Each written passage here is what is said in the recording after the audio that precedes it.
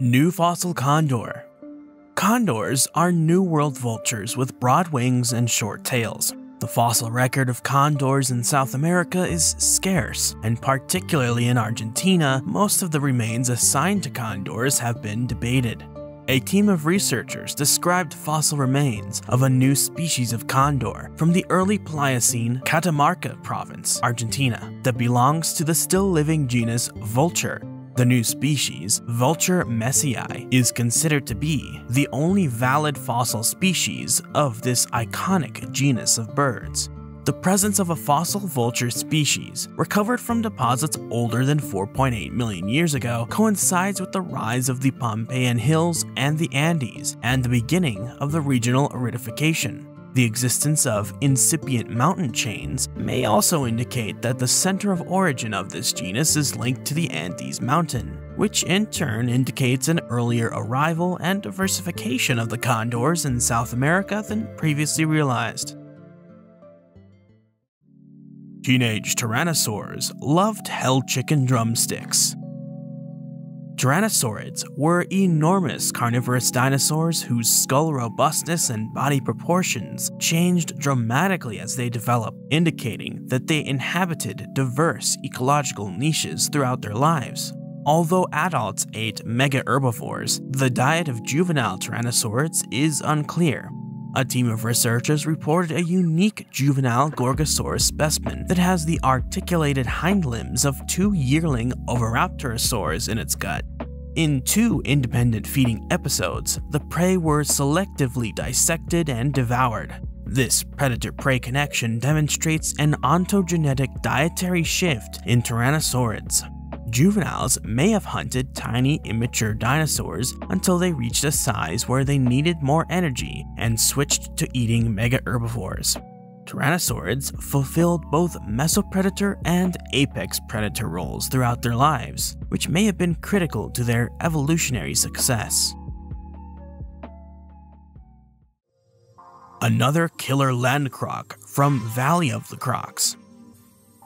Baurusuchidae is a group of Notosuchian crocodiliforms ubiquitous to South American Upper Cretaceous deposits.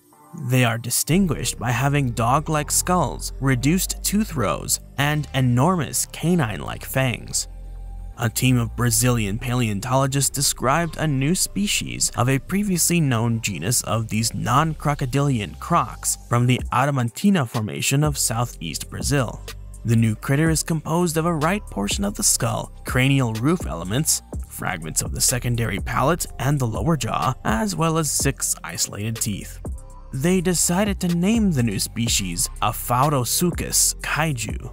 When they inserted the new critter into the phylogenetic framework of their chosen software, they found the new species to belong to the same family as the previously named species, Baurusuchinae. No shock there. But adding in the new croc as well as a few others rearranged some other crocs. They found that Ogresuchus and Rosinandragobe were non-Baurusuchid Baurusuchians. This means that the inclusion of these 2 crocs in an otherwise well-established Baurusuchia clade suggests that these animals had a much broader spatial and temporal distribution than initially thought. Cretaceous blind snake fills in major snake gap. Blind snakes are minute, cryptic snakes that diverged at the base of the evolutionary radiation of modern snakes. They have a scant fossil record, which dates back to the Upper Paleocene to Lower Eocene, about 56 million years ago. This late appearance conflicts with molecular evidence, which suggests a much older origin for the group all the way back to the Mesozoic, around 160 to 125 million years ago.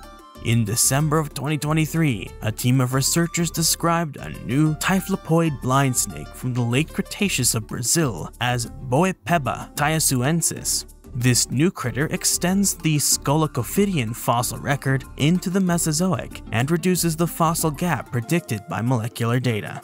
The new species is estimated to have been over 1 meter long, much larger than typical modern Scolopophidians, which are usually smaller than 30 centimeters. This finding sheds light on the early evolution of blind snakes, supports the hypothesis of a Gondwanan origin for the Typhlopoidea, and indicates that early Scolopophidians had large body size, only later undergoing miniaturization. Megafinned Humpbacked Mosasaur. One of the more interesting discoveries published in the month of December was a largely complete skeleton of a mosasaurine mosasaur from the Wakayama Prefecture of southwestern Japan in the Hasegawa Muddy Sandstone member of the Toyajo Formation, making it about 72 million years old.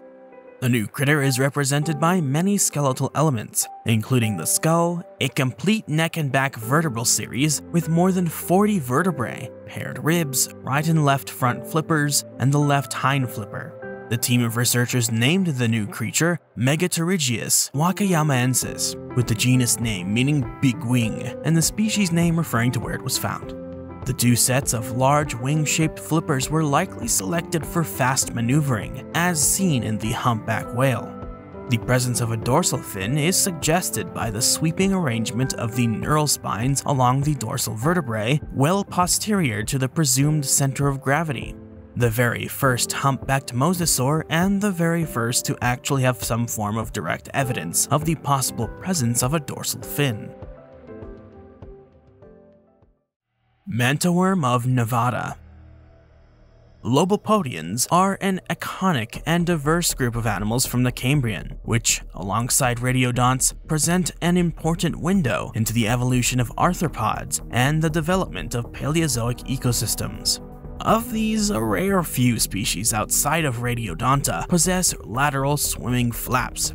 The recent discovery of Eutonax provided much-needed insight into the evolution of swimming flaps, suggesting that the ventrolateral flaps of Carigmachella evolved independently from other flap-bearing Lobopodians and radiodonts. Paleoartist and paleontologist Christian McCall, better known online as Prehistorica, described a new pelagic Lobopodian species as Mobulovermis adustus, the first Lobopodian to be reported from the Cambrian Age Pioche Shale of Nevada. Mobulovermis was large and possessed more ventrolateral flap pairs than any other known Lobopodian or radiodont. It was found to be a close relative of both Carigmachella and Eutonax, allowing the establishment of the new Lobopodian family Carigmachellidae. Giant early German snakes. Next up, we have a team of researchers who described two exceptionally preserved fossil snakes from the Eocene Konservat-Lagerstätte of Geiseltal, located in the state of Saxony-Anhalt, Germany. They found these snakes to be boas that were so closely related to the already known genus Eoconstrictor that they were confident in describing them as a new species, Eoconstrictor barnesii. Phylogenetic analysis of snakes consistently supported a close affinity of Eoconstrictor barnesii to Fischeri and Spinifer. The team's preferred phylogenetic hypothesis posits that the three species of Eoconstrictor are in a clade that is sister to the Neotropical Boidae, a result consistent with previous studies. The genus Eoconstrictor could therefore provide an important calibration point for molecular clock studies of boids and snakes in general. Another Chinese unicorn added to the list. The elasmotheres were well-diversified and widespread rhinos throughout the Neogene, in Eurasia and East Africa. A brand new one was published this December from the Middle Miocene Zhanghenbao Formation of Tongqin, Ningxia, China. The publication team named the new beast Tongxinotherium laterinum. A phylogenetic analysis revealed that it is more derived than the early elasmotheres and more primitive than Uranotherium and Ningxiatherium, bridging a morphological and stratigraphical gap between them. The discovery of new material improves the morphological characteristics of the early elasmotheres' horns and increases the diversity of the Middle Miocene elasmotheres. And that is the last chunk of Paleorewind 2023. Please come back here tomorrow to see the final composited Paleorewind 2023 project on January 1st. For more interesting stories about nature, the history of life, or what goes bump in the night, subscribe, like this video, drop a comment in the comment section below, and hit the bell icon to stay in the know with everything Edge. Thanks for watching.